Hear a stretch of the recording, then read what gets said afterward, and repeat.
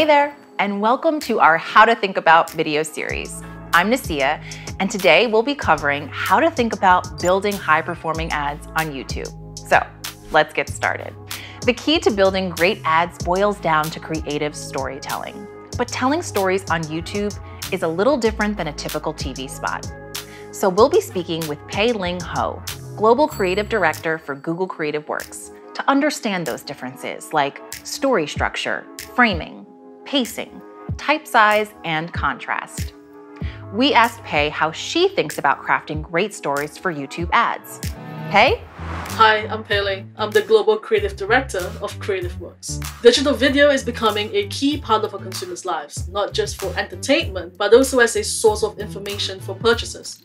Now, over 90% of people are discovering new brands and products on YouTube, and 40% have purchased these brands and products. So online video therefore allows you to reach the people that you can't easily reach on TV alone, and target specific audiences or behaviors or intentions, which means higher return on investment when you integrate online video into your marketing mix. When you break down how the traditional TV spot unfolds, it looks like a hill. It tends to start really slow, takes time to build, gets to the climax somewhere in the middle, and only reveal the offer or the brand right at the end. Now that works if you are passively watching the living room because you're just waiting for your show to come back. But imagine what happens, if you transport this onto digital.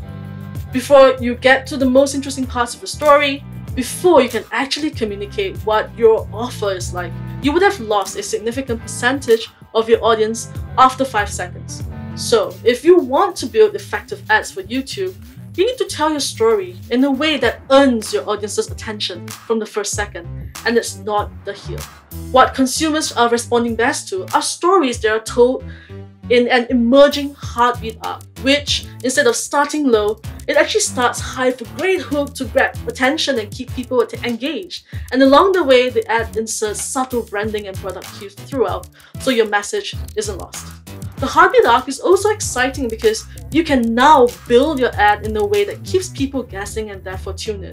Introducing unexpected shifts in the story of the tone creates multiple peaks of excitement that brings people back from the brink of boredom and back into your story. And because your audience doesn't know what's going to come next, they will keep hanging around to find out more. There are so many ways to drive a good hook. To me, a great hook is like serving dessert first, that bit of pleasure that everyone looks forward to always. So 1. Front-load your ad with the most exciting, impactful, dynamic scenes to grab the eye and lead the story. 2. Use unexpected imagery that your audience has never seen before, not for your brand, not for your category. 3.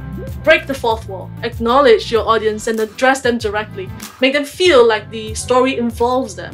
4. Give them a simple puzzle to solve, not too complex enough to intrigue them or make them care, so they have to tune in to find out what the answer is.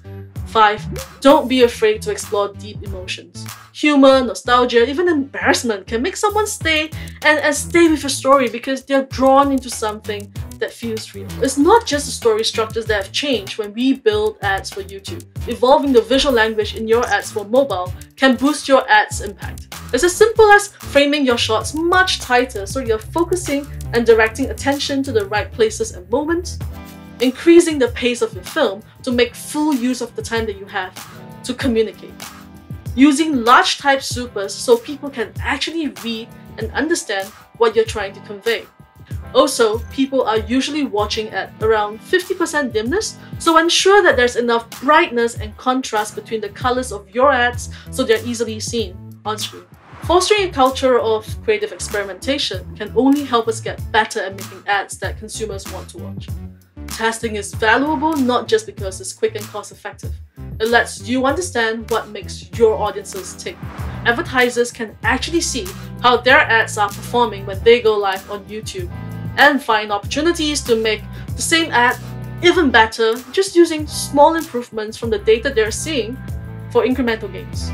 So at Google, we see ads as always in beta, and that's an awesome philosophy to create by because it gives us the liberty to continuously optimize towards higher performing creative that drives your marketing objectives. That's how we at Google think about making better ads on YouTube.